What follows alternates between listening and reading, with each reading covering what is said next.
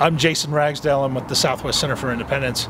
We are protesting a policy at the Durango homeless shelter that states that if you want to use one of the respite beds, you have to be able to navigate stairs to occupy one of the respite beds. The respite beds allow the occupant to stay in their room for the day.